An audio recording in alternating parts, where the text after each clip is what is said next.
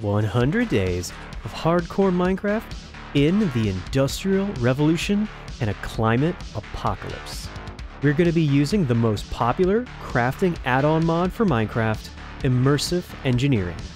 But as we destroy the environment, it will fight back, and every 10 days, the world around us will spawn deadly tornadoes, winter blizzards, and finally, if we pollute the environment too much, there could even be natural disasters like volcanoes. With a ton of other fun mods, like Pam's Harvestcraft for better farming, Roguelike Dungeons for a better map, and serene seasons, so we have to work around all the changing seasons. This mod pack is not only one that's fun to watch, but it's also one that's really fun to play. So if you want to join me in the Industrial Revolution, you can find the link for the mod pack in the description. I'll try to walk us through each modded thing I do, so you can have some fun and learn how to play Immersive Engineering. That means not only can you laugh at how bad I am at Minecraft, but you can also laugh at how bad I am as a teacher. So you're welcome. Oh, and I know it's the 19th century, so we should have some big band music or something like that, but come on now. I'm doing 80s synthwave and lo-fi. Now, let's get big brain and start this Industrial Revolution. Oh boy, day one, jumping in to Industy. And we're getting pooped out into a dark oak biome. And what a beautiful biome it is. Peaceful, beautiful, unspoiled by man. Okay, let's start destroying it. Now, whenever I play Minecraft, or any survival game for that matter, I always try to spend a good amount of time looking for a solid starting area. This start is no different. We're going to try and find something strong, like a village, hopefully. In the meantime, I do start out with some flint to get my pre-crafting table tools. So we get a flint hatchet, and then we start to punch these rocks, because I want to prove I'm brain and brawn. We turn these rocks into cobble, and then into our pick, so no more pre-crafting table silliness. This sheep mocks me for not being able to punch down a tree like Steve in vanilla Minecraft, so I decide to punch him down instead. In his last act of defiance, the sheep farts out our first little cloud of methane, but we're going to get into pollution a whole lot more later on. Not content with just killing animals, I start destroying the landscape by mining out coal. Mining coal does release carbon dioxide, and it looks like the environment is already pretty upset with my reckless behavior, because the first storm is starting to build up. The Weather 2 mod has a lot of different storms with negative effects that can make Minecraft a real challenge. But this first little storm is kind of just a warning shot from Mother Nature. It has some mild wind, and you can already see these rain visual effects. It lowers our visibility, and it makes the mobs really hard to see, so I do rush to bed and go to sleep. Day 2, and the harsh thunderstorm has blown my eardrums and temporarily deafened me. Whoa, so immersive. Okay, no, just kidding. I had some audio issues, so unfortunately, I had to cut that sound out. But hey, that just means more lo-fi for us. So the storm does pass. Now I keep exploring the custom world-generated structures. Speaking of world-generated structures, I find this creepy tower in the swamp, and I carefully poke my head inside. I do find some steel leggings, which is good. And then I find a spider spawner, which is bad, and I bravely run away. I find a river, and I follow it through this forest, because I'm still trying to find the ocean and explore like a proper captain. And look at this crew. Sure enough, I find what looks like a large building. It's time to investigate. Nice. It's a larger village with custom houses and an engineer's workshop to help us get started. There's also a church here, so we can pray to our Lord and Savior, me. And now you can all go full simp mode for the captain. There's also a train station, which has some decent stuff, like a bunch of different wood, as well as this hidden chest, which has a set of iron gear. So we're looking pretty good on day 2 already. Over by the engineer's workshop, I find this, a wooden storage crate. This is the real reason you want to find a village when you play Immersive Engineering. Wooden storage crates are pretty much like a discount shulker chest or backpack. you can normally get 2 or 3 of them for free. So this village has already got us looking good in the early game. Of course, I head to the biggest house on the hill, and I make it my own. Set down a bed, and get my potatoes. Life is good. Down on the first floor, I see some furnaces, so why not craft up some iron, right? Well, the reason this is a bad idea is because smelting anything can make carbon dioxide pollution, and now it's all trapped down here inside the building. Now after sleeping, I don't really think too much of that pollution though, and I head out to see that there's this quarry here in the village, which is good to get our mining started. So I grab some iron to make tools, and then I head back to cook this up as well. Then, as I go into the first floor, I see this pooled up cloud of smoke, which first off gives you debuffs like mining fatigue, and with more pollution, I could get nausea, I could get poisoned, and even get wither, and if there's too much pollution, there can even be an explosion. Yeah, let's not do that on day 3. I set my furnaces outside for now, so that they can vent freely into the sky. Now furnaces in this mod pack don't stack iron in the output slot, so we're going to need to get a bunch of hoppers right off the bat. I'm not complaining though, it's the Industrial Revolution. We should have a ton of hoppers and more effective ways of using our furnaces anyway.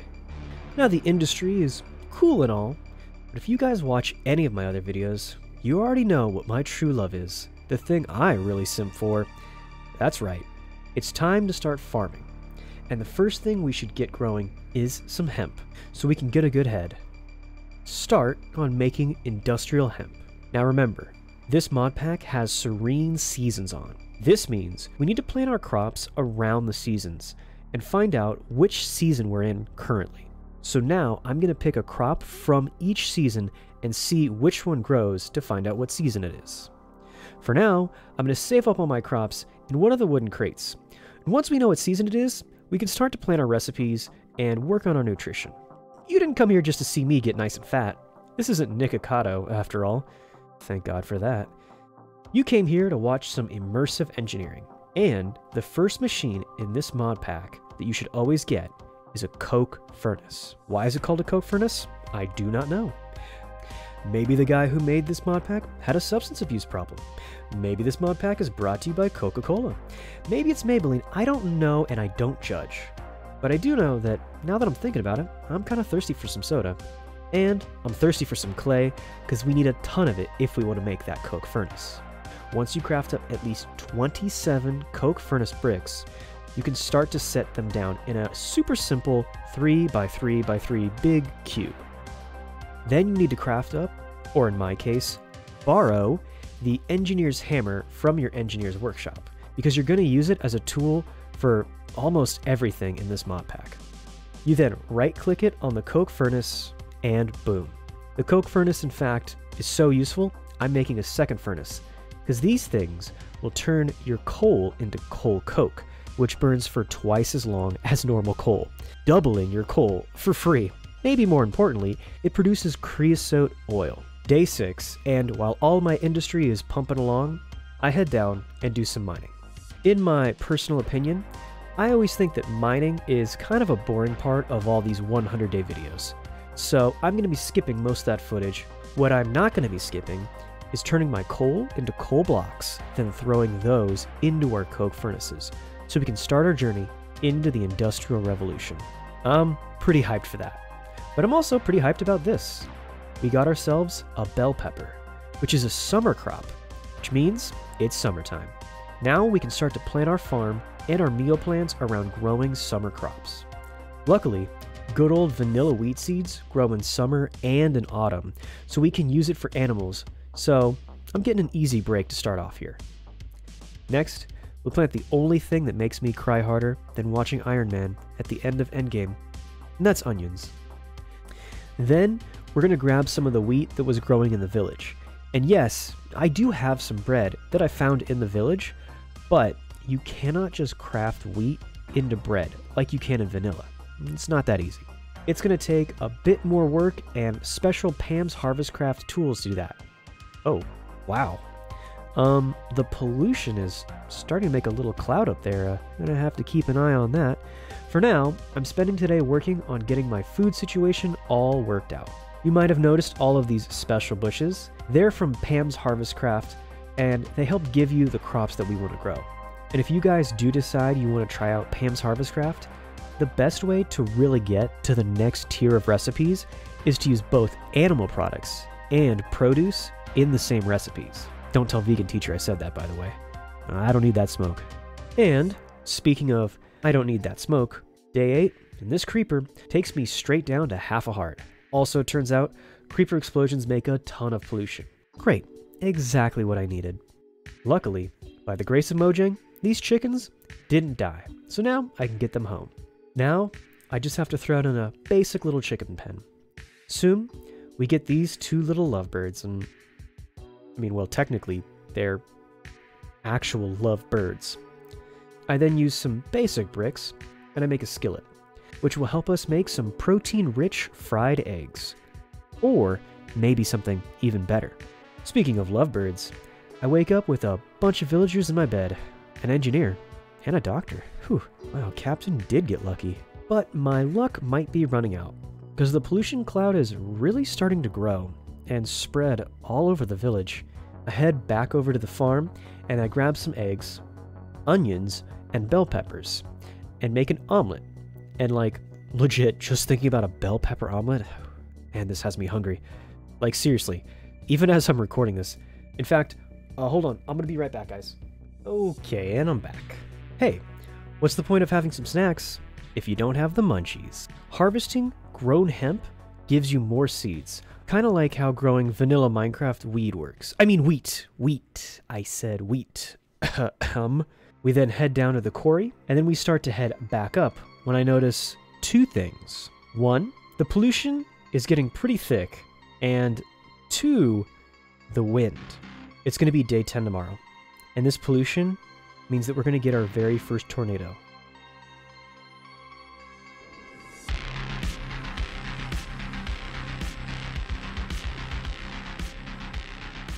Unfortunately, I'm kind of starting off on the wrong foot here. Getting rid of this grass and replacing it with stone means the pollution is going to get even worse. I didn't know this at the time, but carbon dioxide can be absorbed by the grass, and it kind of works like bone mealing the grass. I guess that makes sense. I mean, plants do need carbon dioxide for photosynthesis, but I'm not sure that grass and plants would thrive in highly processed chemical clouds of climate-altering megatoxins. But hey, we all got our kinks. So I foolishly continue to add more stone flooring and remove more grass that could be saving our lives. Don't get me wrong, I love aesthetics, and I'm going to be making a huge factory for sure. But I know I really need to prioritize function over fashion, and well, this just ain't it, Chief. Day 11, and I know what you're thinking. Captain, well, you got a title card, and a fade-in, and everything, and it said that there was going to be a storm on day 10. And you're right, but the weather patterns in this game take a long time to spawn and move all the way towards us. So it could take anywhere from a day or 2. But in the meantime, the rain has started. And the big one, it's coming. And halfway through the day, the rain really starts to come down hard. And it's starting to get hard to see. But just barely through the rain, I see the storm cell. It's coming from the inland, and it's headed right for us. This storm is going to be strong enough to knock out our farm, if it gets close enough. I want to grab up all the crops, and I need to stay here and guard this farm with my life. If things get too scary, I'm going to pull up all the crops and try to keep them safe so we can rebuild in the aftermath. I mean, look at this thing. It's hovering right over the mountains. Yep, I'm scared, I'll admit it. I'm going to pull up all the crops after all. I'm going to try to hide them in one of my crates until the storm clears. And by the way, guys, I'm aware that these storms, they bring a ton of lag, and I am sorry for that. At least you guys aren't that sheep right there. Ooh, you dead. And the worst lag spikes come when you get right in the middle of the storm where we are here. It starts to move the most blocks, and it causes the most particle effects, so it gets really rough. And oh boy, does this storm move a lot of blocks. An F5 tornado mostly just moves grass and leaves, but they still rip up a ton of the landscape here. You can see every one of these empty blocks that has this red border, that's a block that has been ripped up by the storm and thrown somewhere else across the map. And just like that, I'm being thrown all over the map too. I normally end up thrown in a tree somewhere in the forest and... oh, I think I just saw that sheep fall right there next to us. And, oof. Oh man, look up in the sky. It looks like there's a whole herd of sheep. That's not fun. Luckily, falling into the lakes keeps me from being pulled farther up into the storm. I'm trying to swim my way back out of the eye of the storm and stop this thing from pulling me back in again and again as much as I can. Finally, I make it home, and I have to deal with a little bit more lag, but the good news is, the next day, apparently the storm cleared out my ears because I can hear now. Or, you know, I also restarted my computer. So now there's no more lag, and the sound is back. Wow, it only took me 12 days to figure that out. Oh well, someday I'll be a real YouTuber. Until then, let's check in on our coke furnaces. Now, we have a ton of coal coke and some creosote oil. But honestly, after that storm, I really want to protect these machines, so I'm going to head out and grab some clay, and I'm going to start making some bricks for my factory. Lucky day 13. And the storms are bringing so much rain that these mobs are staying alive well into the daytime. Plus, my workspace here is out in the open in the field. It's really exposed, and so exposed it's kind of embarrassing. Kind of like that first day of school when you show up and all the other kids are potty trained and you're still wearing diapers. What? No? That was just me? Oh. Oh, okay. Never mind. Anyway, so what are we talking about then? Oh, right. Repairing the farm. Speaking of embarrassed, I was a little bit too cautious. The farm, it turns out, it wasn't hit by the storm. I could have probably left all the crops growing, but that's really no big deal. Back at the furnaces, I'm getting a ton of bricks cooked up, so I can finally get a decent building going. This storm might be annoying, but I gotta say, they do look pretty cool. And the sunset here, it's pretty beautiful. It takes all day to get a good amount of bricks going, but finally, on day 14, I get a small little wall surrounding this area where I want to place all of my machines. I keep digging up the grass floor, and I start replacing it with a solid stone floor.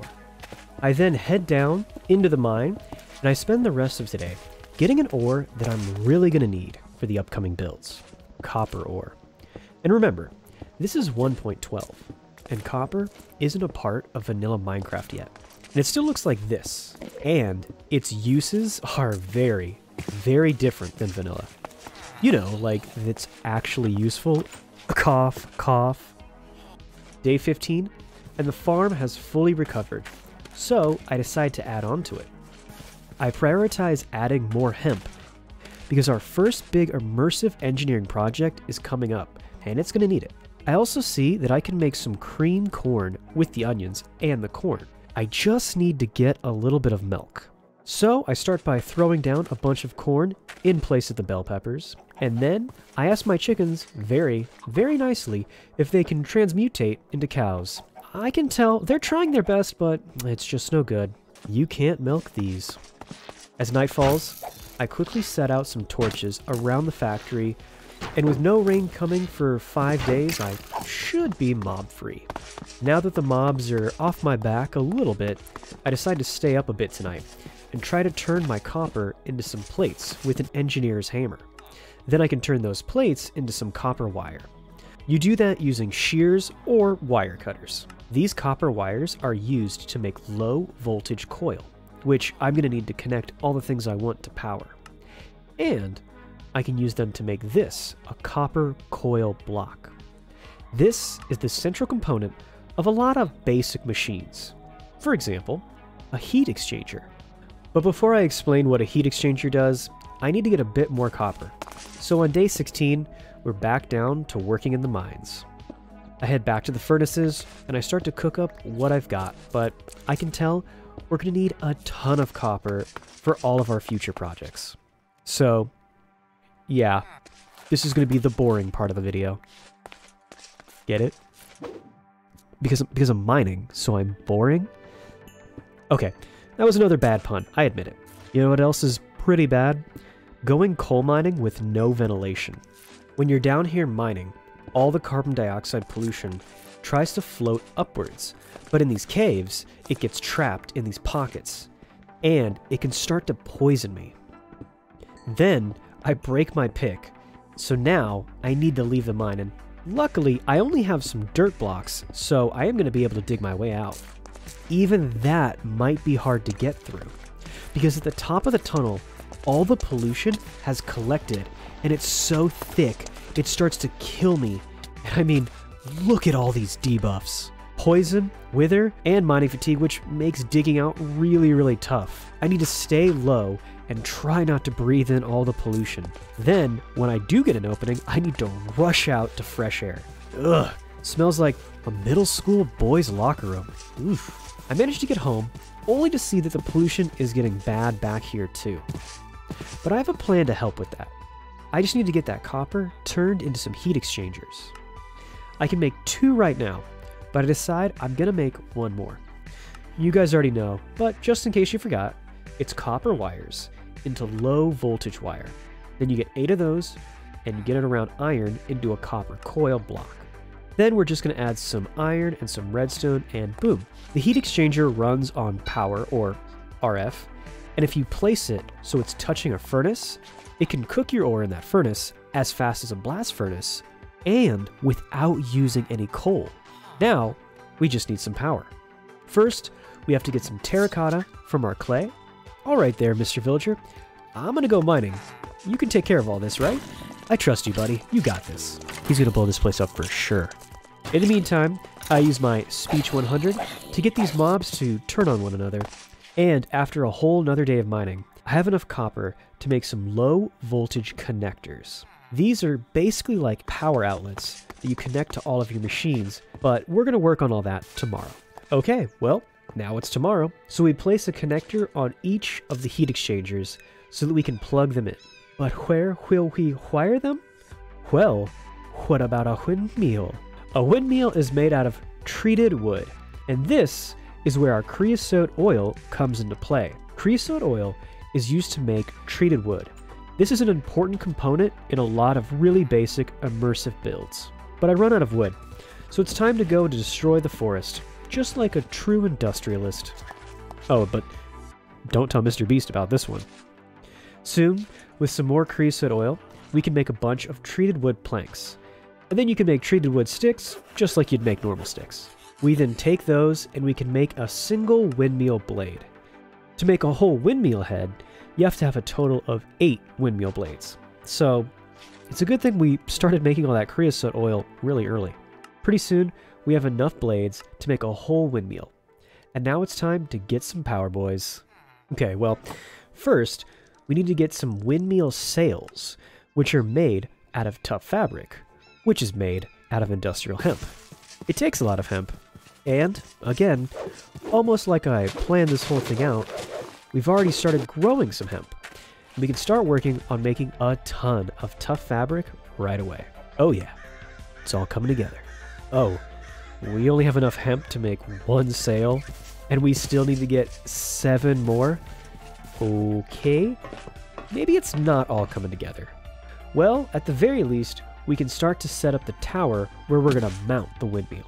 I'm going to start building the tower out of iron because this is much harder to get ripped up in a storm, and it should be much safer. My Ankies, on the other hand, those are broken for sure.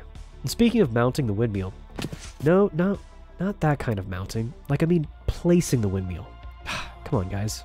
We need to place the windmill on a kinetic dynamo. This is a component that a lot of your power-producing machines will be centered around. Just like the heat exchanger, this is made around a copper coil.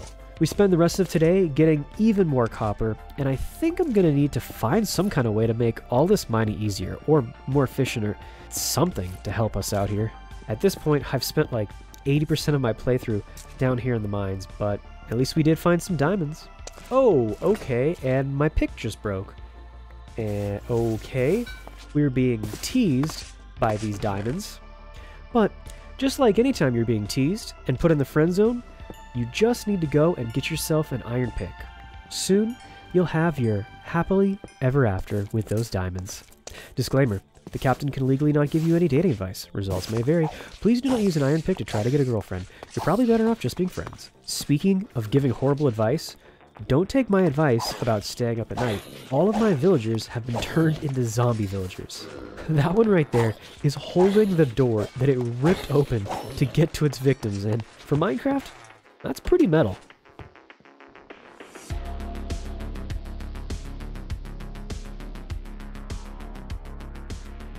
On day 20, feel the lag return. That can only mean one thing. I step outside, and I see the rain. Sure enough, my fears are confirmed.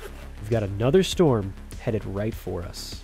I make a quick diamond pick and a quick diamond sword, and then I make a beeline for the farm. I'm going to pick up all the crops, and I hope I don't need to cut them down this time. As I'm working, I look up, and I see the storm front moving in, and whoa. I also see that huge pollution cloud. Looks like my bathroom after a night at Taco Bell.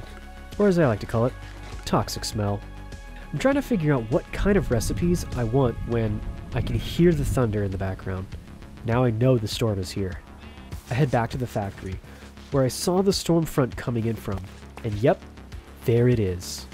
I can clearly see the storm cell whirling just off in the distance. I took a look at this thing, and it's huge. It takes up an entire side of my base. But I get a quick idea. Storms means lots of wind, right? And lots of wind in a windmill, big power time, my dudes. Eh? I craft up the dynamo, and I stare this bad boy down.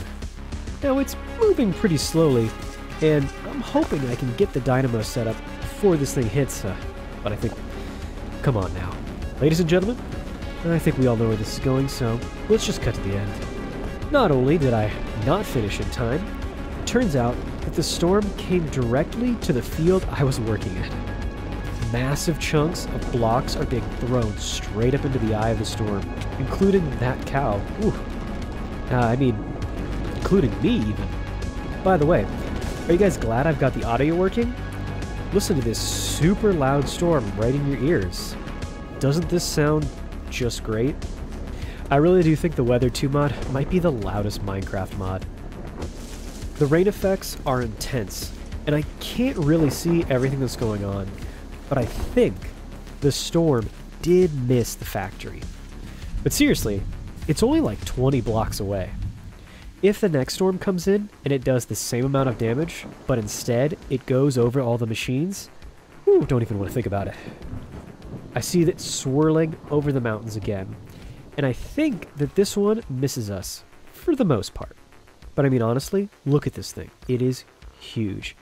This is only an F4 tornado, too. They get much, much more powerful, and they're going to do a ton more damage. And I don't mean to, like, break the fourth wall here or anything, break the tension, but hats off to the guy who made this mod.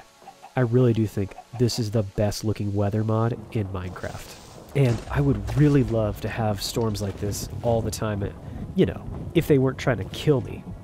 I couldn't see or hear this creeper until it blew up right in my face. That might be the worst part about the storms. Well, okay, there's a lot of worse parts about the storms, but I still really shouldn't be out at night during a storm. The next day, the factory is stinky and wet, and when I head out to see the direct path of the storm, I see just how much of the land has been moved. It's basically carved a small trench out of the ground. I mean, look at this. There's more red out here than my cheeks when someone tells me I have a soothing voice in the comments. You guys, stop it. And speaking of a rosy shade of red, I can now see that the trees are really starting to turn. And I'm reminded that soon winter will be upon us. I want to go and buy an almond so that I can make almond milk. I don't have any more emeralds to actually buy the almond. I'm going to go through the village and look for a villager to trade with. And, oh, okay. No one in this house or this house. Uh-oh. With all these storms and all these mobs at night, it looks like the village has been turned into a ghost town.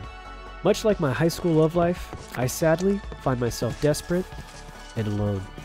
This means I'll have to get milk the old-fashioned way and find myself a milkman and marry him instead. But before I do that, I should probably set up a little prison to get ready for him. I mean, a warm, inviting home ready for him. See, this is why I'm still single. On day 23, I'm back on the prowl, but instead of a milkman, I find this cow. Now, I just need to scour the earth, looking far and wide for one more cow. Oh, well, there it is. That was easy. I bring them home, and I start to feed them some wheat. And soon, we get ourselves a little brown chicken brown cow. And speaking of brown cow, this little one here still has some hope in his eyes. He tries to make a break for it. Come on now.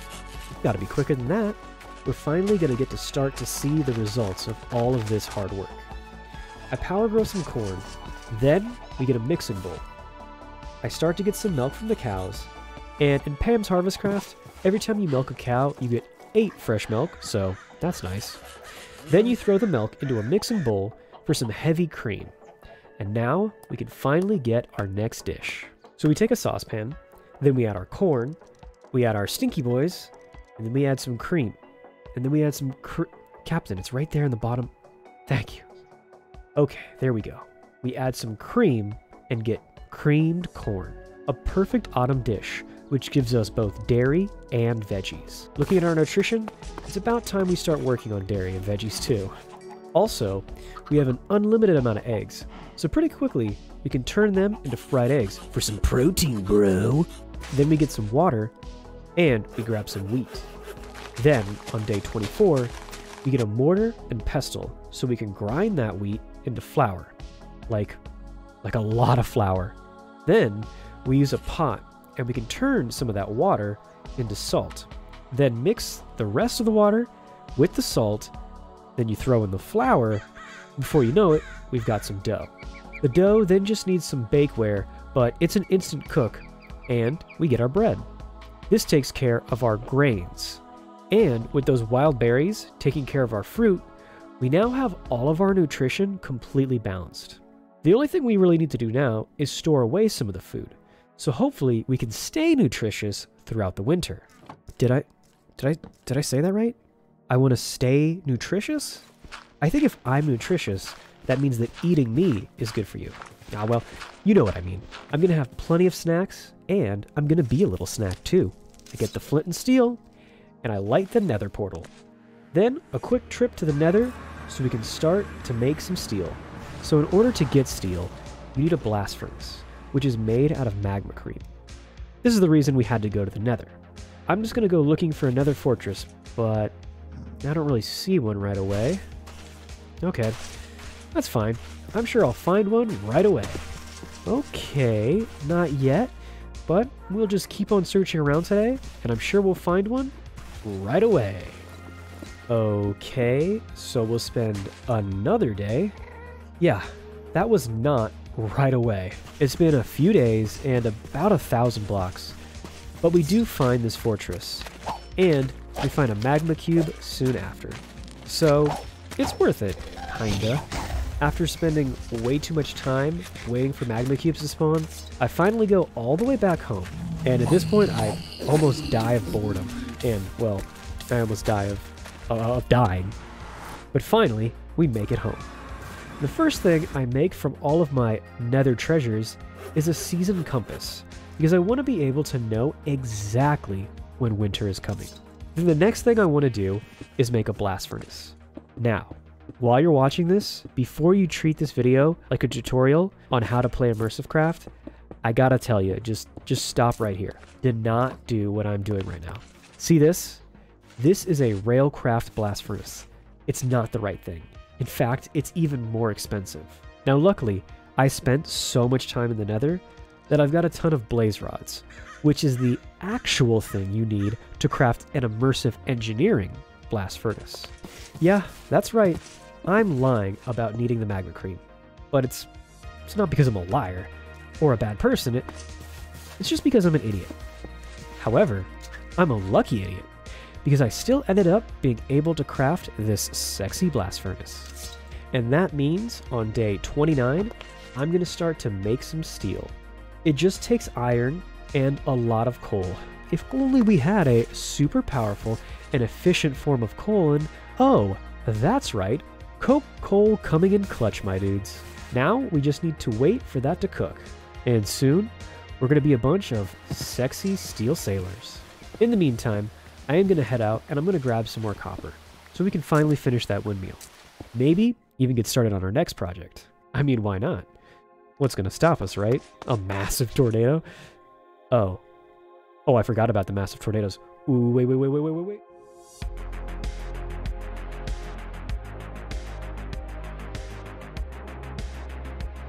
Why do I always end up trying to make these machines right when a natural disaster is coming? Okay, I know a storm is about to hit, but this part is kind of important. Every machine in Immersive Engineering has inputs and outputs. The heat exchanger has this output, which is an orange dot.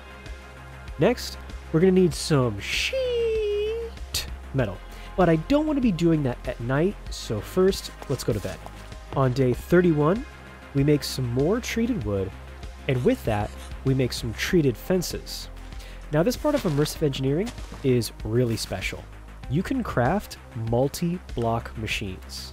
This first one we're going to do is pretty basic. It takes 4 wooden fence posts in the corners of a 3x3 area. Then we add our iron sheet metal in a 4-high column on top of the post, with an inside being hollow. We hit it with the hammer, and with the magic words, hoopity doopity, smells like poopity, we have ourselves a fluid tank. Now we need to craft up a fluid pump, which is a basic recipe, and it just takes some iron plates. It's not too crazy. What is starting to get a little crazy is this weather. I kind of need to hurry up here. By default, a fluid pump has an input on the bottom, so placing it on top of this furnace will pump fluids out of it. Then, we connect the pump to the tank using some fluid pipes. Oh dear. This is, wow. This storm is coming towards us really fast. It kind of looks like, oh no. It's going straight for the factory. These machines are super exposed. Ugh. Oh, this could get ugly. I run to the farm, and I start to pull up all the crops right away. This storm is too big, and I'm not messing around with this.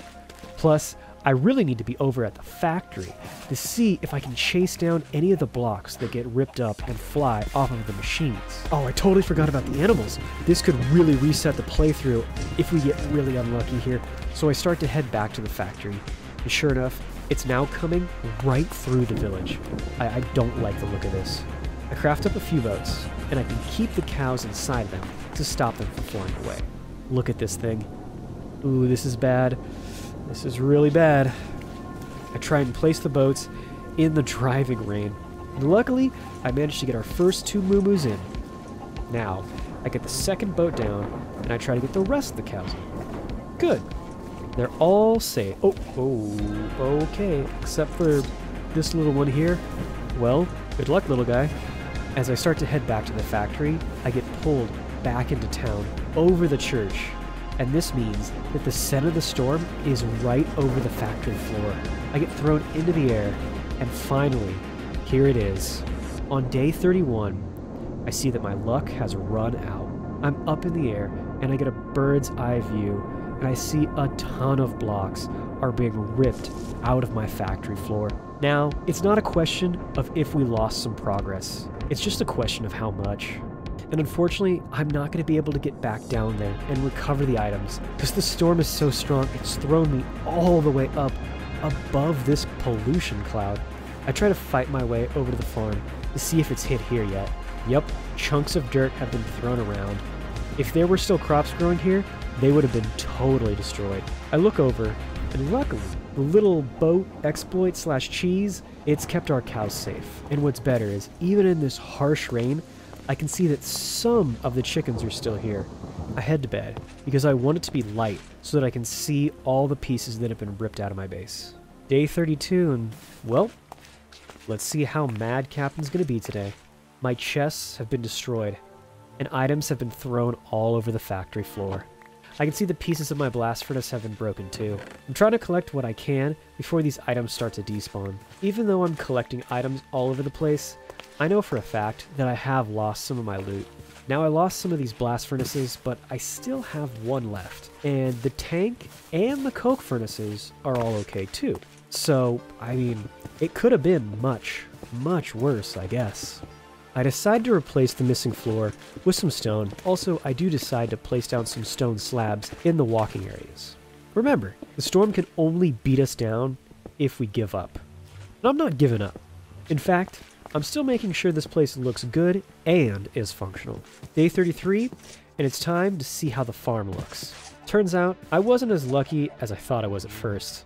The storm ripped up some of the fences, and most of those chickens are running all over my base now. I did keep my cows though, so again, it could have been worse here too. The farm itself needs a lot of love though. And since we're already going to be working on this all of today, I decide to add on to the farm and I double its size again. We add a whole patch for our corn and a whole patch for our onions, and I then decide that after these devastating storms, I might need something to help me relax. So I get 2 whole patches of farmland set up with hemp. Day 34, and the pen still needs some love. I get them all closed up again, but the chickens have all escaped, so I need to start throwing some of my eggs. Ooh, look, a golden chicken. Look, another. They're all golden chickens. Oh, I just realized. These are all baby chicks, and all chicks start out yellow. Okay, well, now I feel kind of dumb. And I'm thinking maybe we don't need all that hemp after all. By the end of the day, we have all of our repairs done. It's time to push forward and finally get working on that windmill. We have all of our sails ready. Time to get powered up. I set the kinetic dynamo pretty high in the sky. So the higher up in the Y coordinate you set your windmill, the more power it will produce. But more importantly, the more power sails you have added will double the power. So I quickly add all of those. Wow, not too bad. One look at this beauty, and I totally forget about all the headaches that those storms have been causing us. That night, I still need a bit more copper, so I run back down to the mines. We do really need to find a way to make our ores more efficient. Hint, hint. But then the next day, as I'm heading back home on day 35, I see it. The lake is freezing over. It's finally winter.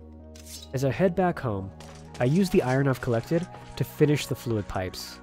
And now, we just need to make sure that the pipe has this orange dot. That means it's the output. Then, we throw this lever on the pump, and all of this creosote oil is being pumped into the storage tank. You can kinda just barely see a little yellow line on the meter. That's all our creosote oil. And it's also how much more room we have for more oil.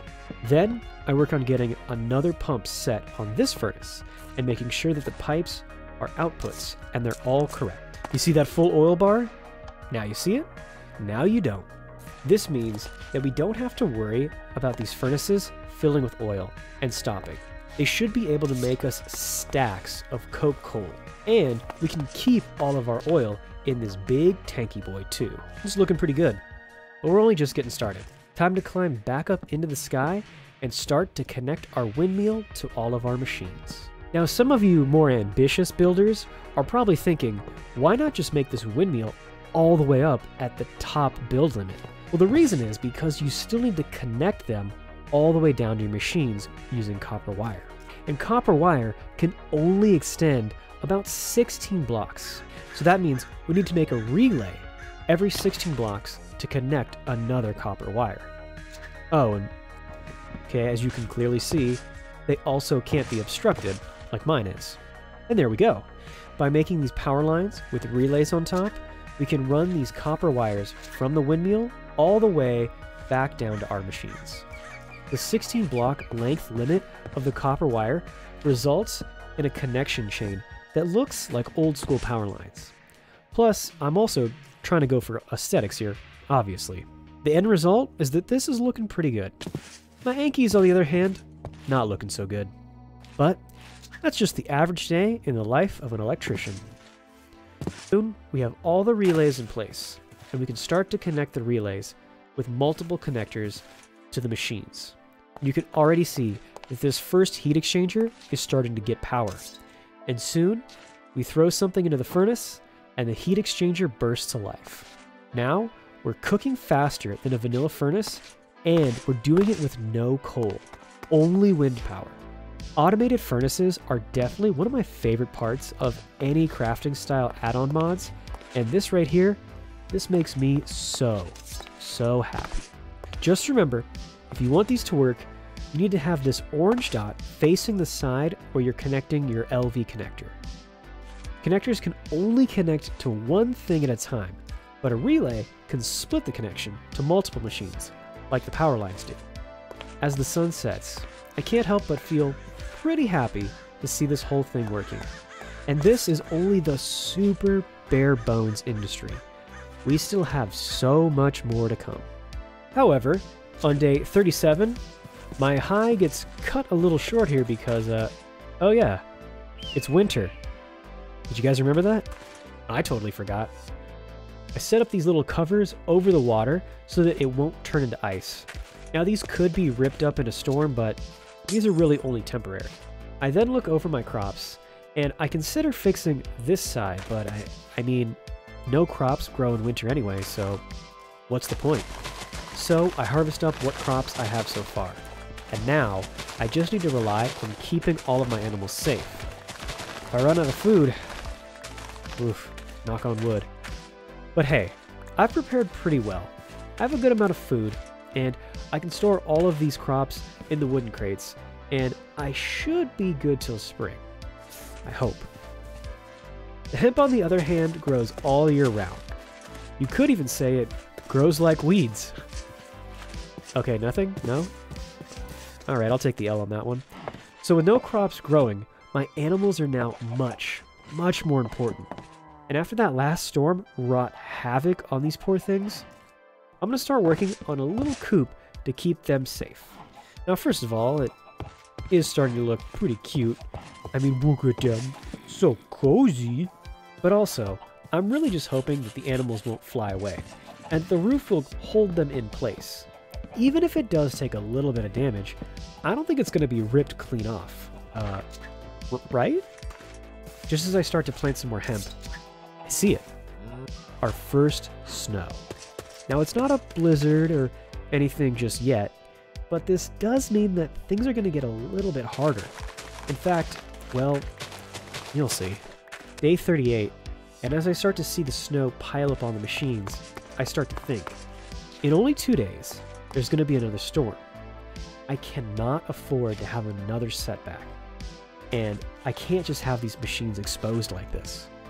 So I start to cook up some more clay for bricks, and while I'm doing this, I notice something.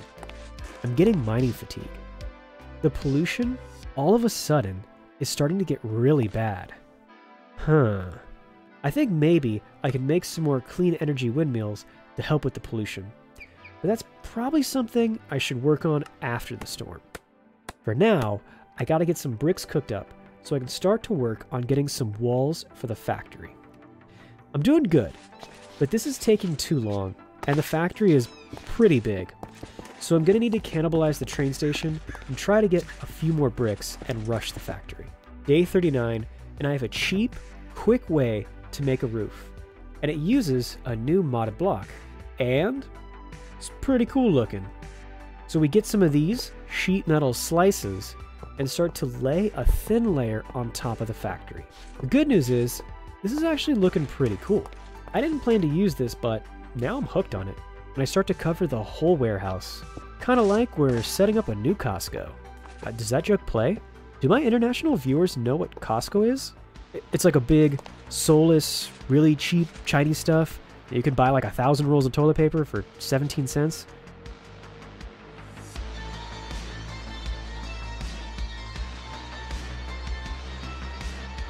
Bad news is, we did not finish the roof when the first winter storm hits. Not even close.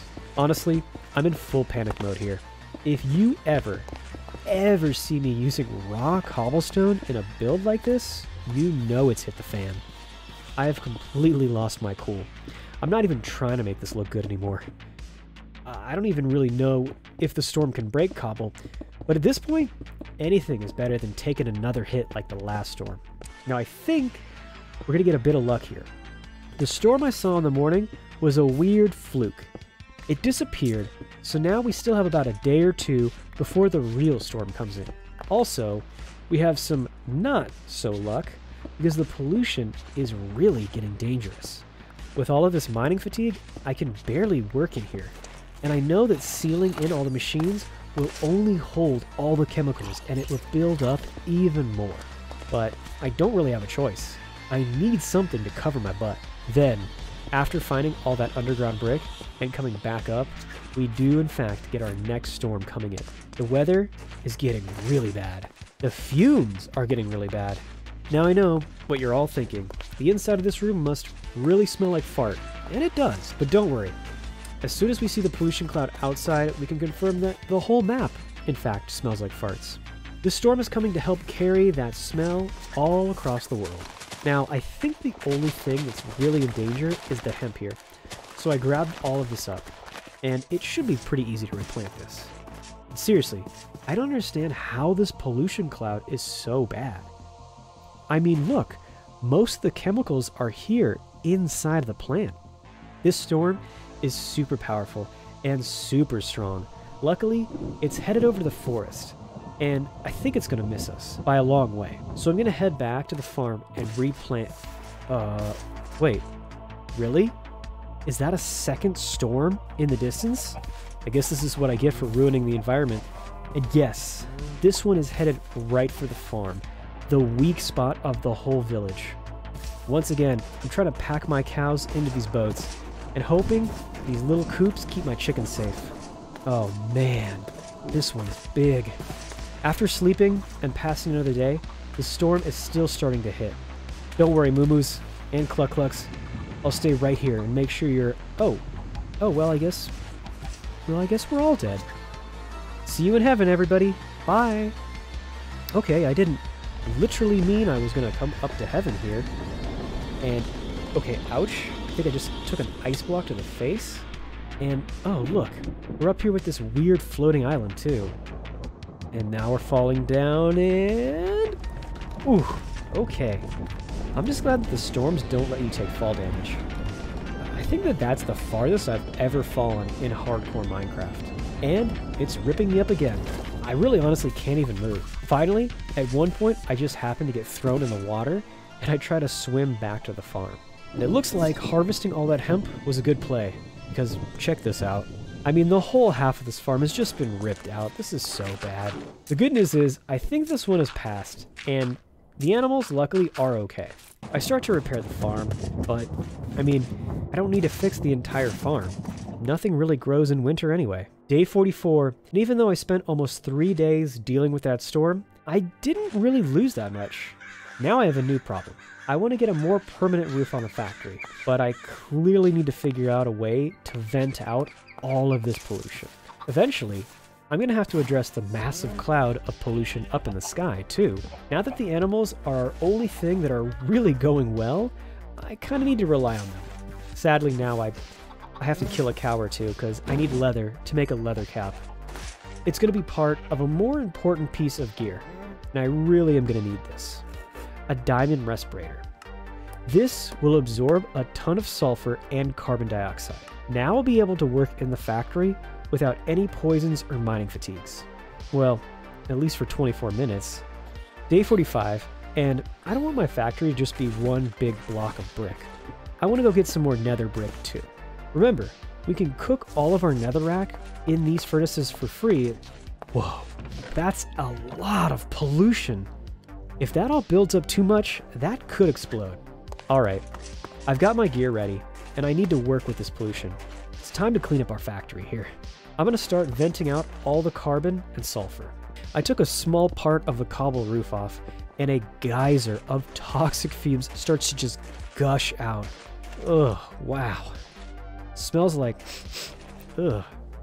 rotten fish and cabbage? Ooh, oh my gosh, is that a porta potty from Coachella? Ooh, kind of smells like a guy who plays League of Legends and doesn't leave his mom's basement for a whole weekend. Oh, I'm sorry, did that last one hit too close to home? Okay, we need... Oof, oh man, this is gross. We need to figure out some kind of chimney system. I decide I want to try out a mod pack called Advanced Chimneys. It works with the pollution mod, and it vents all the pollution out of the machines through the top. But also, we need an anvil. This is going to help us repair the respirator. And yes, we're going to need that because this is getting bad. Okay, so we just need to connect a chimney to the top of every machine that produces pollution. We need to stack the chimneys up through the roof, just like, well, just like a chimney. Now I'm putting down some dirt on the roof. This is why removing all the grass and replacing it with stone was so bad. And this is why making the factory itself is kind of a bad idea. But worst of all, this is why winter and the snow is so bad. The carbon dioxide, the biggest pollution we produce, is absorbed by the grass. And in winter, the grass is covered by snow, and we have no way to disperse all of the pollution. Even if I vent all of this pollution outside and try to make more grass, the cloud in the sky will still poison us from way up in the air, and the snow will still cover all the grass. Because of this, we're going to need to make sure we have a respirator ready at all times. And, I guess just plug our noses. The carbon will also be absorbed in the leaves of trees. You can use those leaves to repair the respirator. And then I find this villager just kind of roaming around. I try to capture him and take him into this cave using my boat. I then light him up with a bunch of torches and I seal him up. But yeah, I'm going to be honest with you guys, I kind of forgot about him as the playthrough goes on, so this is kind of his tomb, if we're being real. Then the rest of the day, we're just mining. This witch poisons me, but I live in a cloud of poison. I was born in the stinky, molded by it. Day 47, and since the winter is going to be super harsh with all the pollution, I'm going to spend a good chunk of my time just mining. It's basically like I'm playing Stardew Valley, and I'm just spending all the winter season down in the mines. Day 48, now the chimneys are working. And by working, they're shooting even more pollution up into the sky. I do have one idea that could help us out here just a bit though. An iron filter will help capture some of the pollution before it gets up into the atmosphere. Simply place the filter on top of your chimney, and in just minutes, you'll have slightly less toxic air. Warning, this product is not FDA approved. Sadly, because the snow is also covering the trees, the carbon dioxide is not really getting absorbed into the leaves, and this just kind of looks silly being placed up on top of the roof. I'm going to go ahead and cut all the trees down. The good news is, I am making some more progress on getting my factory roof done. Just to lay out the kind of idea of what I'm trying to do here, I'm making the whole roof tilted so that the fumes will all rise up to the very top point. Then, at the top of the roof, I'm going to make some vents that will let all the pollution vent out. This, combined with the chimneys, should keep the air inside the factory relatively safe. I still need some more nether brick, so we're headed back into HE double hockey sticks, but with only one day till the next storm, I'm not sure I'm going to have this whole roof done. I break this filter and I've fallen to the chimney. Okay, kids, it's time to put out the fire.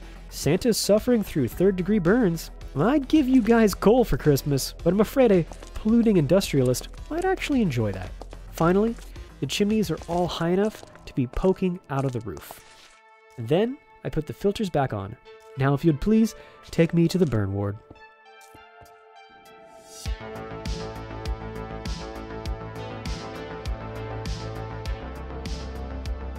In the morning, I see that, much like all gamers, I'm still trying to get this bread when I hear the thunder of a new storm spawning.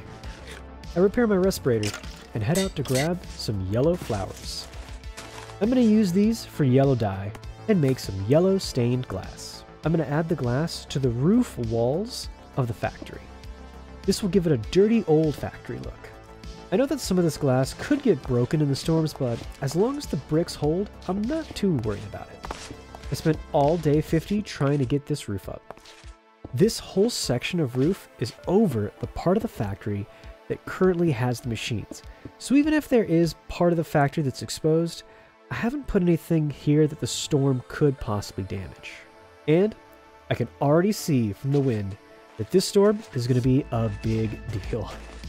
I consider working on more of the roof, but there are two big problems. I want to keep as much of the factory covered by cobble as I can, and also my power lines have been downed by this tree.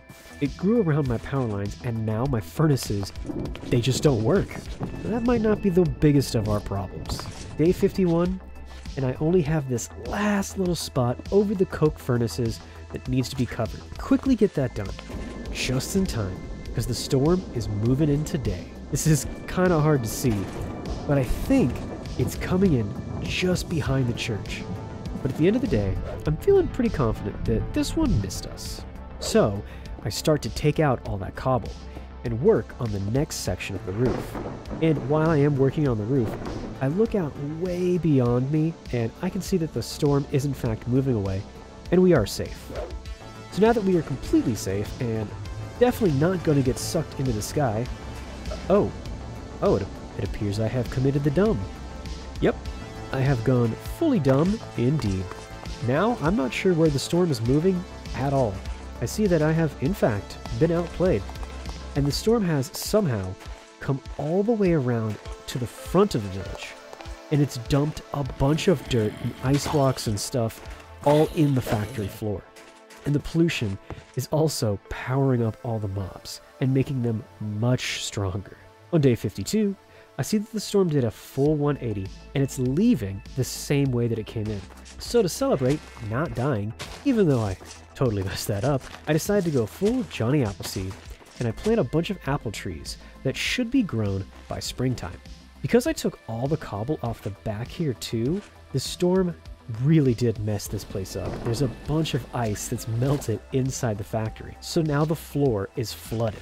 I've already been fooled once, so I want to be really sure that the storm is actually past this time, so I can get started on fixing the power lines. I see that there are a ton of leaves, like actually chunks of leaves that have been blown onto the factory floor. But other than that, I think it's okay to start to rebuild. I climb up the windmill and start to reconnect it. One thing I have to say is I'm not really happy with how when my power lines go down, I'm kind of screwed. So I decide I'm going to make a backup battery or low voltage capacitor to store up some emergency energy for the next storm. Pretty basic materials to make this, just some copper, some lead, and some treated wood. Plug it in, and you can see it's starting to store up its 100,000 flux. Then we just have to connect another low voltage connector to a different side of the battery. And in this case, I'm just going to run it to a relay in the middle of the factory. This way, I can split the power coming from the battery to multiple machines in the factory. Just make sure it's orange for the output. And let's start plugging everything in. Pretty quickly, I'm getting all these machines powered and looking good. And the wires aren't even going to be in my way. And, wait, is there another storm coming? Why are there so many storms? This storm is so big, I can't even tell where the center of it is. The whole village looks like it's getting hit. Here we go again. I get thrown down under this tree, where I'm just trying to eat some eggs and chill. Pretty soon, I'm getting pulled up again. And I mean, look at this. It's like it's covering the entire village all at once. How am I supposed to prepare for this? I got pulled up and then thrown all the way into the back of the factory. Like actually back inside the factory. Oh, this is so silly. So I'm trying to get all this work done in the middle of the end of the world. I really hope I get hazard pay for all this. I could check my heat exchangers, and they aren't getting as much power as I had hoped. So, in that case, if there's going to be a ton of wind blowing, why not make another 2 windmills? So I head out to find a spot, and then I set up the next iron pole, so that I can start to get this factory really pumping. We even have enough copper for the first time ever, and we make ourselves 2 copper coils, then 2 kinetic dynamos. So, I'm starting to set it up, and then wow, look at that sky. That's pretty bad. I almost kind of feel ashamed of that. I really need to focus on getting clean power more than coke coal. As I climb up, I start to set the wooden power lines on one side of me and the iron windmill stock on the other. Soon, I'm ready to place the dynamo, and then I creep on top of the dynamo and I place the windmill blades, but I can't put on the sails from this angle. So I need to build my way to the front of the windmill. Then, sure enough, the blades pop right on. Oh, look at that. I guess the blades can't move if there's something blocking them. Well, that's kind of cool. Anyway, like I said, the sails go on perfectly. And if you're watching this and you're thinking, Captain, you missed one of the blades. Yeah, wait until I figure that out. So we get this wired down to the power lines, and then we get the power lines wired all the way back to the battery. But we aren't done here just yet. It's time to get a third windmill going. So then we get the power lines set up for that as well. We get all the way up the iron pole, and we get the third dynamo and the connector set. We get the windmill on and all the sails ready just as the sun starts to set. We plug this in, and then we plug it to its power lines. And then we run the power lines back to the battery as well. However, this still does need a little bit of work. I don't know if you guys noticed this, but the dynamos were actually facing the wrong way. They need to be turned the right direction so that the hole faces the blades, and that little orange dot is facing towards the connector. I also make sure I adjust the third dynamo as well. So now, this should be a great time to add that last sail to the middle windmill, but I still didn't see that yet. But after I've broken my legs and been electrocuted, all the windmills are linked to the batteries. Now, the capacitor is filled up, and we should have a good amount of extra power for the future builds. So, I head out front to admire my work, and yep, I can actually see the moment where I realize that the very middle windmill doesn't have one of its blades. My OCD will not be okay with that. So I have to climb all the way back up, place the last windmill sail, and then hate myself for being so dumb that I missed that in the first place. Finally, at the end of day 54, I can stand out in front and look back on my work. Oh yeah, I like this. Put that on my Instagram. Hashtag biggest fan. Hey, come on now. I could have made a hashtag blow me joke, but I didn't do that, did I? And while I'm just looking around, messing around in my storage area, I hear running water. Oh ho ho ho, that's melting ice. That means it's spring. Springtime, boys. All the trees are bright green, all the ice blocks are melting, and the world is starting to thaw out. For now, I'm just going to go out, I'm going to grab some of those apples. A snake once told me these things are delicious. And as the day goes on, some of these ice blocks are all starting to melt. But whether they're melting or not, I really got to try to move these out of the way as quickly as I can before the whole village is flooded. I can tell this is going to be a soggy spring. Day 56, I head back onto the roof, and I see as soon as I cut down any of the grass, the carbon dioxide is immediately being absorbed. The sky is already looking better, and while the sky heals, I spend the rest of the day running around trying to clean up that extra ice. And I gotta say, there is a lot of extra ice melting everywhere. The storm really threw a ton of it all over the world. And then, of course, there's this. Man, the farmer inside of me is shedding one small tear for this nightmare. So I spend the rest of today just trying to get all of this farm set up and... Wait, why is this cow... Oh, dude. The animal pen is unrecognizable. Oh, well, I know what I'm going to be working on tomorrow. To heal these wounds deep in my heart, I start to plant some potatoes. So, it's not all bad. But it is getting late, so maybe this can all wait. Day 57. And you know what I could use right now to heal my headache? Hee hee hee. Best crop number 1.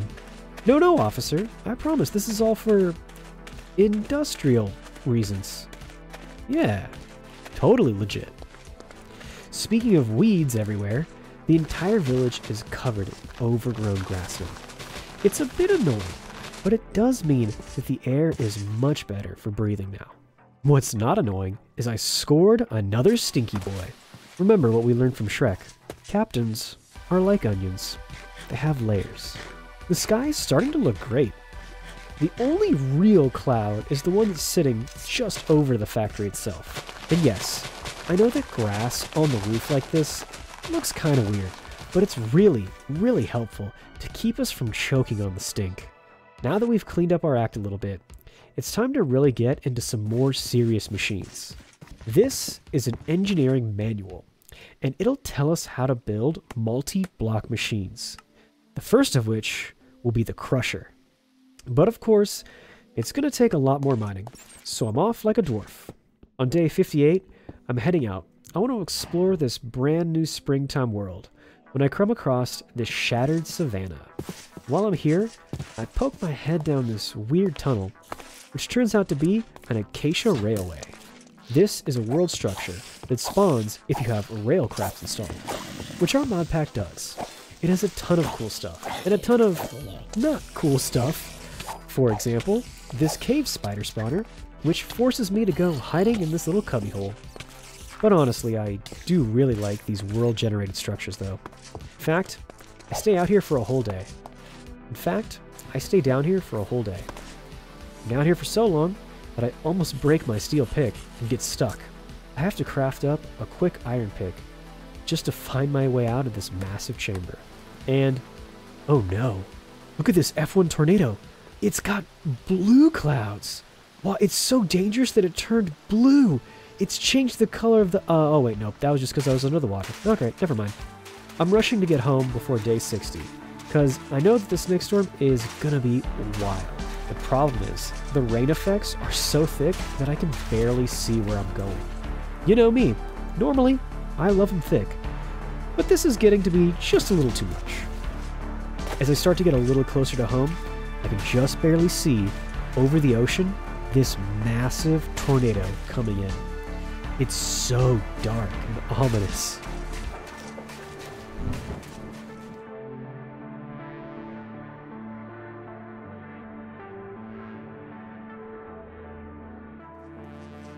Okay, I've managed to get ahead of the storm, and I've run all the way home. I have never been so happy to see a cloud of pollution in my life. Speaking of pollution, the sky really does look a lot better, so maybe the storms will start to calm down. For now, I'm focused on our next big project, one that will take a lot of steel scaffolding. We then craft up a light engineering block, which only needs some copper and iron mechanical components, which again are just made out of copper and iron. We also get 9 hoppers, and we get some steel fences, which are made just the same way you would make wooden fences. Then we add this redstone engineering block, which is easy, and then this next part. That's, well, it's not hard, it's just a little different. See, you need to follow the layout that's shown in the engineer's manual, and make sure that you place all the blocks in the correct pattern.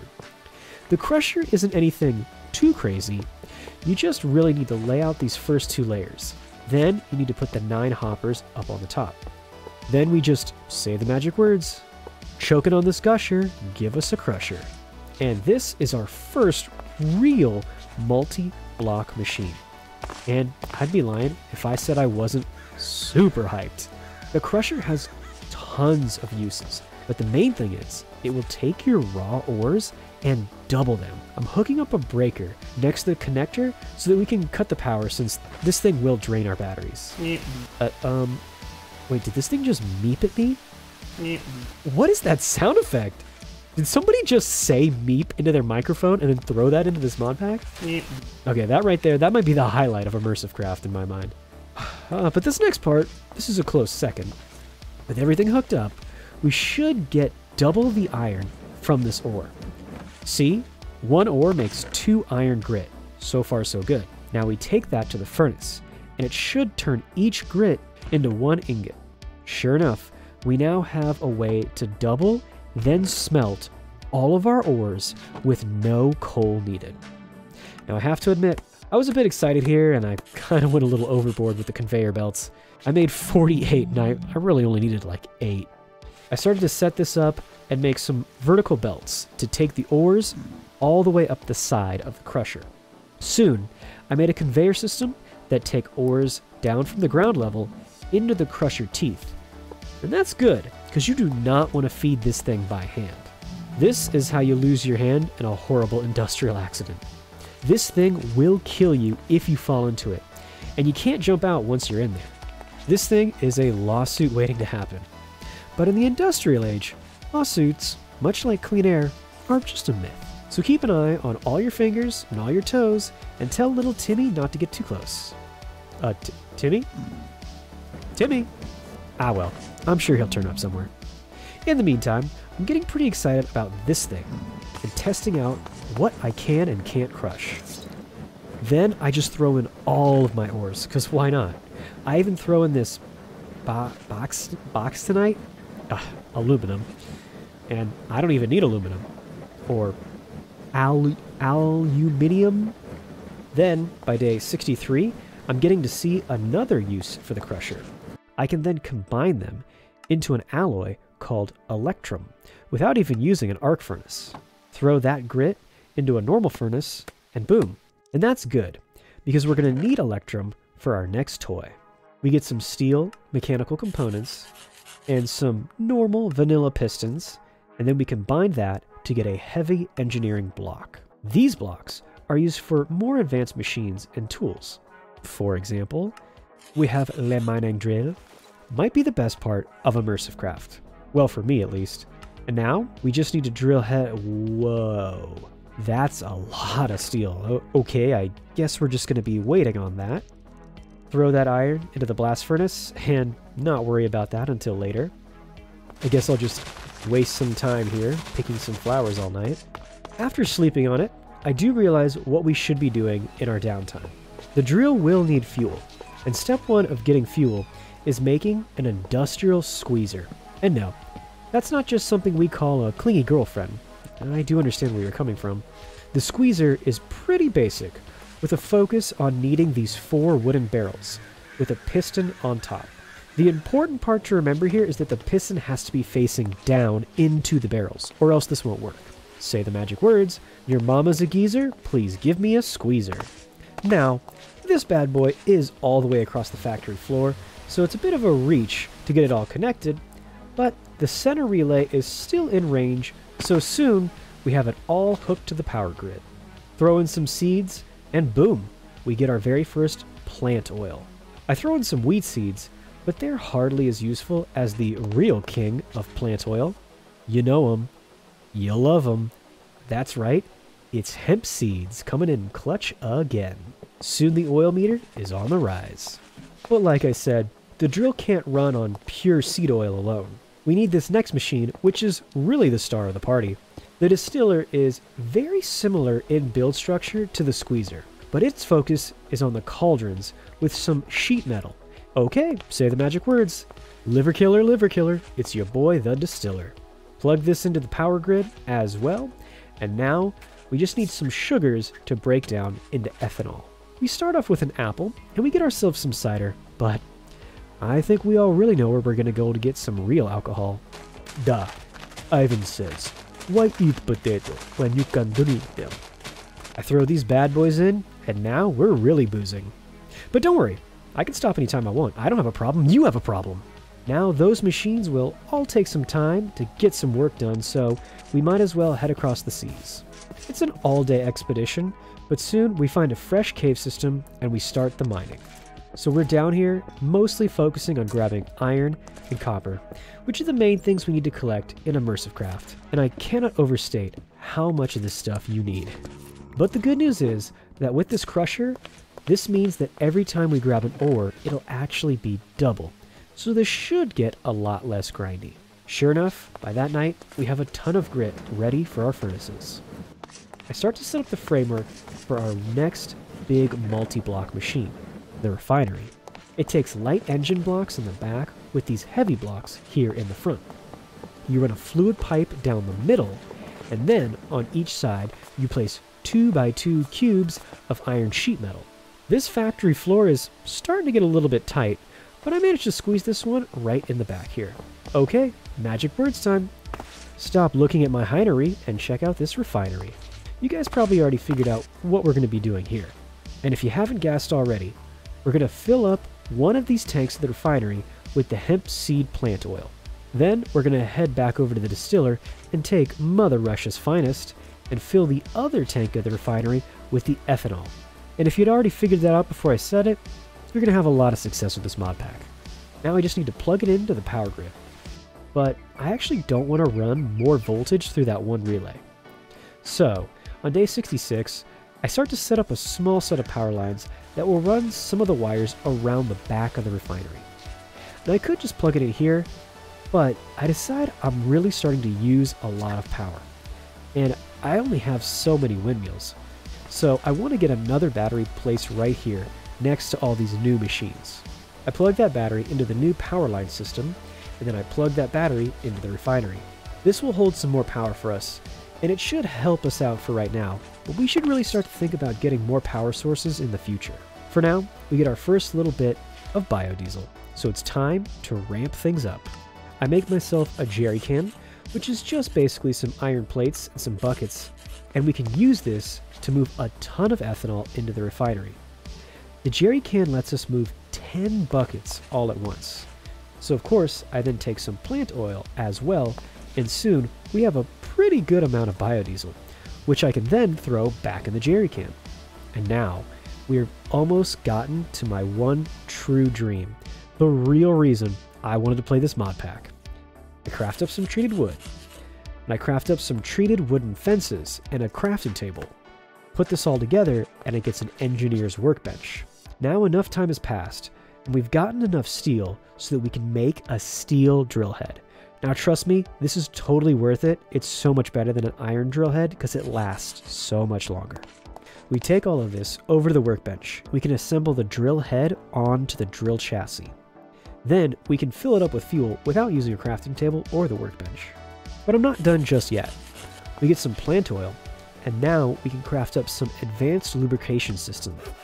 This lubrication is really going to come in handy on day 69. We add that to our drill, and this thing is really going to start to shine. Day 68, and I start to work on the next animal pen. We start by cutting down all the wood. The storms are going to be able to make quick work of any structures that we make out of wood. And with all the industry we have going now, we're going to be able to have plenty of iron coming down the pipeline. So I start to lay out our new metal animal pen. I head to bed because tomorrow is, well, day 69. Nice. We start to set up some more of the animal pen. I set up some glass so that the animals aren't just in an iron prison. I even start to set down some iron sheet metal supports. But I mean, come on now. You know what today is. We're all lubed up, and we take our drill out and we start to get down and dirty. I spend all night 69 lubed up with the drill. Okay. Oh, this is too much. Okay, we get it. Day 69. Nice. This is Minecraft. Too much. Too much. But hey, speaking of getting too dirty, I quickly find out that if we mine coal in mass chunks with our drill, we get a big plume of pollution all at once. And the drill starts to seize up and die if you're inside of the pollution, even if you're wearing a respirator. But that's not going to stop me from drilling deep. Okay, please, no more, guys. Let it stop.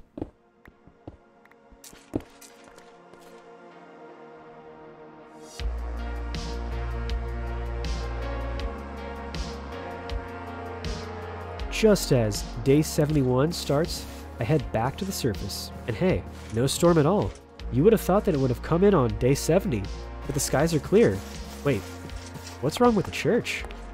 Oh no. There's been a massive sinkhole that opened right under the church. This thing is devastating.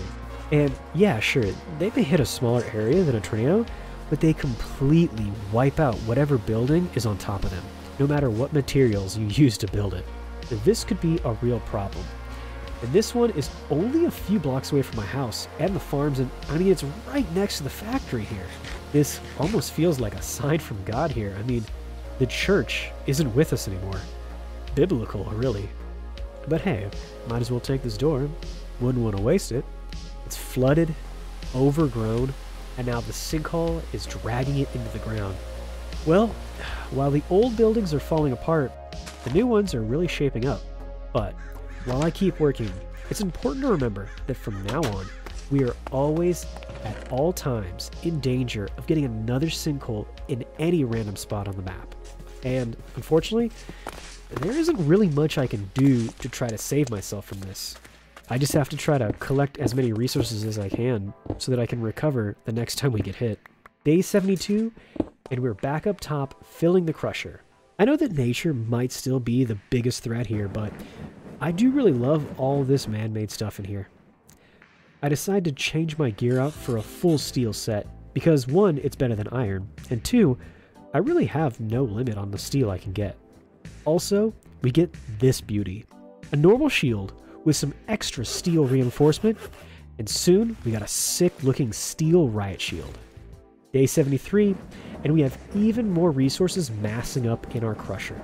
Soon, we even get a little extra aluminum, and yes, I'm going to call it aluminum because I'm a dumb American. Deal with it. So with some aluminum scaffolding and some iron sheet metal, we're ready to get our animal pen all set up. So the supports on the corners are now aluminum, the walls now have glass to let some light in, and the center here is going to have some sheet metal dividing it. Looking pretty good. Now, we just need to trick some chickens, invite some lucky friends to join us. Day 74, and we add some iron buttons onto the doors, and I'm gonna head in. The cows are looking pretty happy in their clean little pen, and now I'm stuck inside with them. Oh, thank God we have a button. I was worried there for a second. Then, the most important part. The roof must be made out of sheet metal. With this metal roof, these cows aren't getting sucked. Well, at least they won't get thrown up in the storms. Then, back in my factory, oh look, we have a new little employee. Now, I don't really know if I have any plans to help this guy, but I kind of feel bad just killing him, so boat boy number 2 it is. Then that night, we have enough iron, and we can finish up the little industrial era pen. The next morning, we just work out some details, and it's looking okay, but it could look better. So we add on a small overhang, and oh yeah, I'm liking that a lot. Okay, speaking of animals, we get some milk, and soon we have a quick stack. Then we get some water, and we put that in the pot and get some salt. Make the milk into cream in the mixing bowl, add the cream to the salt in the saucepan, and look at this, Butter Boy incoming. We get a skillet and the potatoes, onions, and butter. We have potato cakes. Great for dairy and veggies. And of course, with those fried eggs from the chickens, we'll have our protein. Then that night, I think I remember I have some golden lanterns from the Acacia Railroad, and so we add those to the pen, and now it's looking really good. Day 76, and the playthrough is almost over. And I guess I celebrate by poisoning myself with creosote oil. But then, we start to pump out a bunch of treated wood. And we eat a lot, because the next project is a bit overdue. We get ourselves 4 water wheel segments, then we just need 1 piece of steel, and we have a full water wheel. In fact, we have plenty of treated wood and steel, so let's make a second water wheel. Then we go all in. We take all of the copper that we farmed in the last 76 days so far, and we turn it into copper plates, which we then turn into copper wire. And then we turn all of that into low voltage coils. You might be able to tell what we're going to be doing next here. We get a kinetic dynamo, and we head to a waterfall out in the mountains. Now guys, honestly, pretty obvious. You can use iron buckets and you can make yourself a man-made waterfall right next to your machines for more power. And yes, you should 100% do that. It's much better, it's much easier, much more functional. However, I want to make this water wheel in a natural waterfall just because I like the feeling of doing it the hard way. Call it role-playing if you want, I don't care, don't care. This is Minecraft, and if it's not fun, then we're not doing it right. I need to make some changes in the water flow to make things work more effectively. And it's a bit of a headache, a lot of cobblestone here, a lot of moving water sources there, but I like this. The more flowing water that the wheel touches, the more power it gets. And this one has more than a semicircle of flowing water, which gives it a pretty solid amount of power. So we head back to the factory to manufacture 6 low voltage capacitors. I want to hold as much power from the wheels as I can. We make some connectors and a lot, and yes, I mean a lot of relays. That's because I'm gonna need to run power to the factory, through the village center, over this cave opening, past the farmland and the animal pens, across this wide open field full of trees, past the river, and all the way into the mountainside where the capacitors will be held. Speaking of capacitors, we're now going to set up these capacitors on top of these poles so that we can more easily access each of the sides. We set the power in wires at the top of the cave, then we set all the power out wires connected to the bottom of this little mini power plant. But it's a lot of work, and it is going to take us another day. But by day 78, we have all the wires set up, and we can start to run them all out of the hydro power plant. Then, I start the long process of setting up the power line grid that will have to make that long trip all the way back into the city. I also want to set up multiple power lines so that they won't all get bottlenecked too bad. So we have a total of 3 wires on each pole, with each wire connected to 2 separate batteries. And remember, the max distance that you run these wires is 16 blocks, so lots and lots of power lines are going to be needed. Also, we're going to need to clear out some trees to make way for the lines too. And can we just stop and talk about this? This feels so authentic. Like I feel like we're really setting up a power line system. It's a ton of work, but I love this.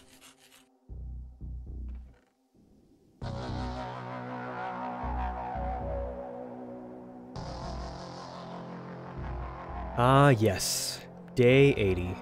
The sun is shining, the birds are chirping, and the earth is cracking wide open down the middle of the map. Wait a minute, the earth is cracking wide open down the middle of the map. The storms may have stopped, but now the natural disasters have completely replaced them. This earthquake has sliced the ground almost all the way down to bedrock right outside of my town. The fault line goes all the way down to the ocean and stops me from getting over to my water wheel.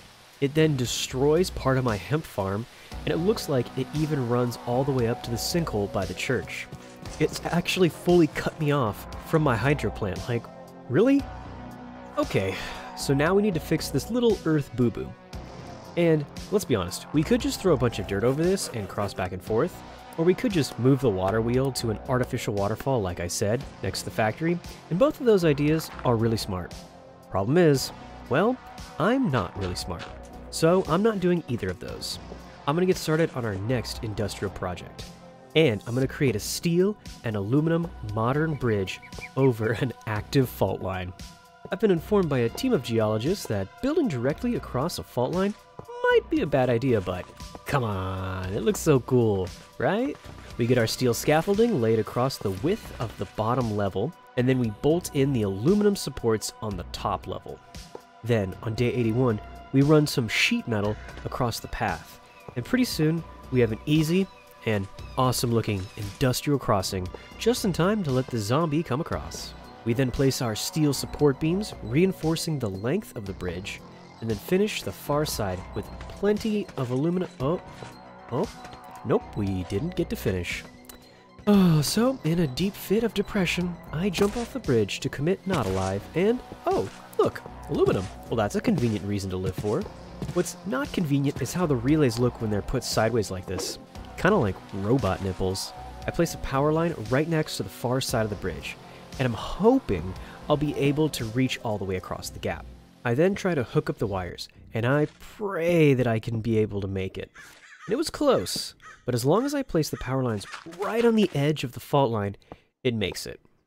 So I then spend the rest of tonight setting up even more power lines, every 15 blocks, and hooking up at least one of the wires just to make sure it actually does reach. And now I've made it all the way over the farmland and up to the open cave and right into the village center. Day 82, and I craft up some more wooden fences to finish the power line grid. I managed to make the power lines pretty simple so far, but I do need to make this corner turned here, so this power line's gonna look a little kind of a goofy looking one.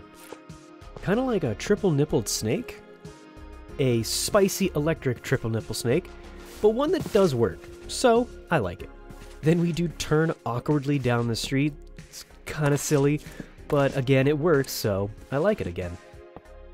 Then, by day 83, we get right up to the back side of the factory. Now, we just need to find a good way to run all these power lines into the factory. I decided to make another 3 batteries, so that the hydro dam will not have a really big bottleneck slowing it down.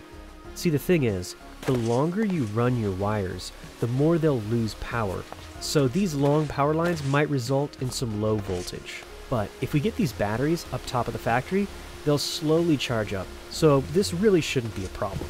Now I'm just going to spend some time fully wiring up each power line all the way back to the power plant. Ready for the grand tour?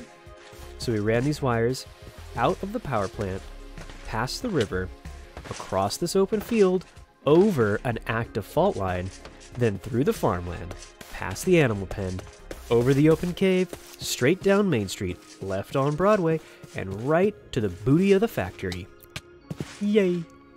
Then, to keep my OCD from breaking my sanity, we do get a little bit more aluminum to finish up that bridge. And now, Captain is a very happy man. But I'm not quite done yet.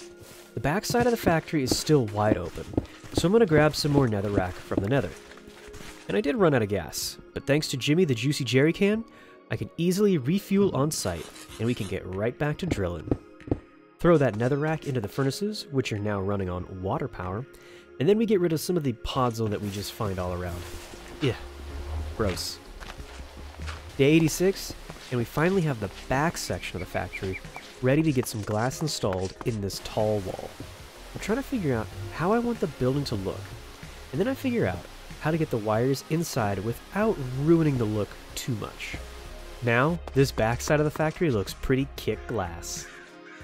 Kick glass like kick... Is that even a pun, or am I just having a stroke here? Now, on day 87, I have almost all the roof done too, and the plan is pretty simple. I'm keeping the top area open in some parts to vent out the toxins, but also I'll be able to run in the wires in the same gaps. So we stick some relays on the side walls, and then we can easily plug our wires into the batteries, where we can run the wires from the batteries to the machines or the relays if we need. So now I'm going to move to the other side. I'm going to try to make our windmill power lines more effective and less bottlenecked in the same way. Throw the relays on the walls, then run those into the batteries. Only on this side, I'm going to run some of the wires into the batteries that are already placed all over the factory. Yeah, I'm going to level with you. This is a bit complicated and weird looking, but trust me, every power source has at least one battery, as it should, and each machine only has to share with maybe one other machine. I'm not going to just start running power through just a few wires and slow things down. Also, I'm not going to forget to wear my respirator because, wow, I forgot how toxic this place really is. I mean, sure, it's not as bad as Twitch chat, but still, pretty deadly. So it took a bit more time and extra brain work, but I got each power source linked to a battery, so it's all good. What's not good is how these mobs are actually getting supercharged from the pollution, and even though I have pretty much endgame armor, they're still super annoying. So maybe it's time to go to bed and not die on day 89. Then we run back into the hydro dam and we add a third wheel. So we have 3 windmills and 3 water wheels. Perfectly balanced, like all things should be. Ah yes, looking good. Thanos would be proud. Now we just need to finish up the factory.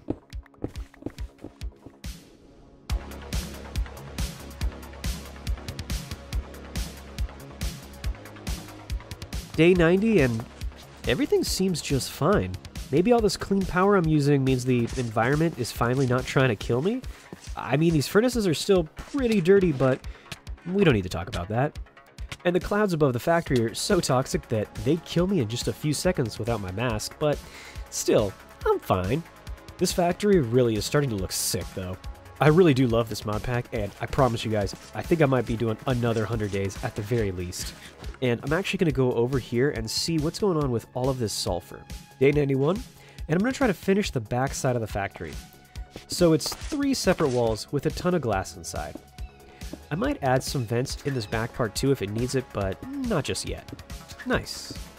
The roof is all sealed, and the back wall has its vents so the machines can let all the toxins out. So the roof is all sealed, and the section of the roof that has all the machines that make toxins have vents over them on top of their chimneys. So this should keep it clean. Day 92, and we're getting some iron sheet metal to reinforce the building and keep it strong, just in case another natural disaster strikes.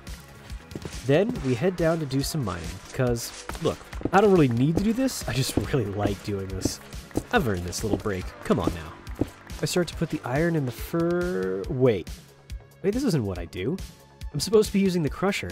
Oh, man, these fumes must really be getting to me.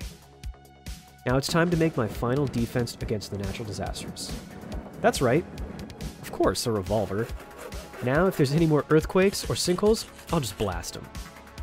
Day 94, and now I'm trying to figure out how to make some bullets for this bad boy.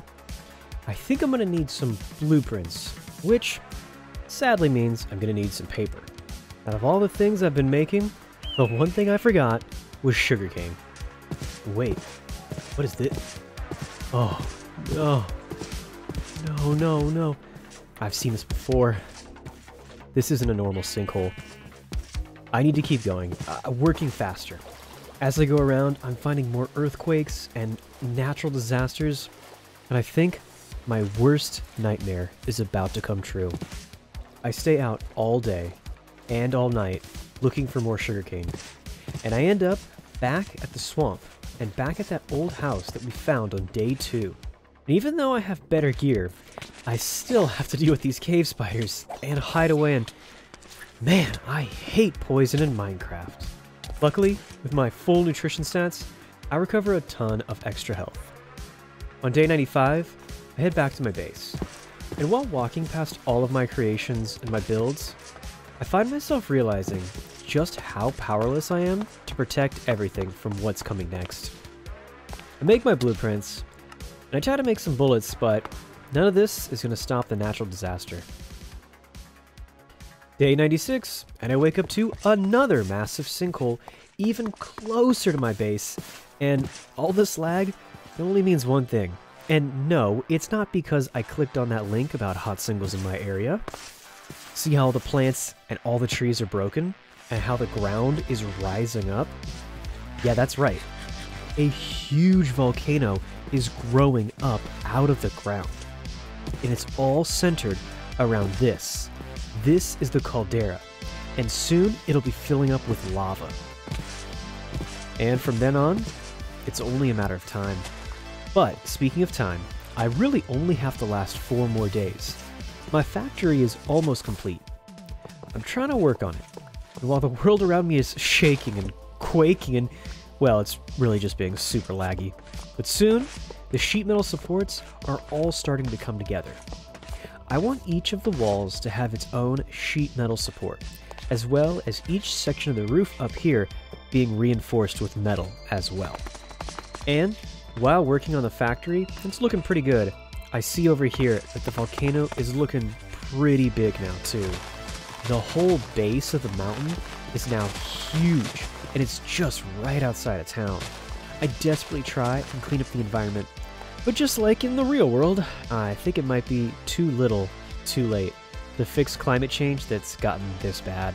I take a look at my factory, as well as the volcano. I might not make it to day 100, but after seeing how cool this whole thing looks when it's done, and after all the fun tools and the gear I've made, I'm glad I did this playthrough, no matter how it ends. Immersive engineering is so much fun. I love this industry, and I'll definitely be doing more playthroughs with this mod. On day 98, I'm gonna be real with you. I just took the drill and I went mining. I'm spending my last days doing what I love. But, just like on the surface, the pollution gets the last laugh. I mine up a bunch of coal, and soon, all of this carbon dioxide explodes right in my face. If I didn't have full nutrition and my steel gear, oof.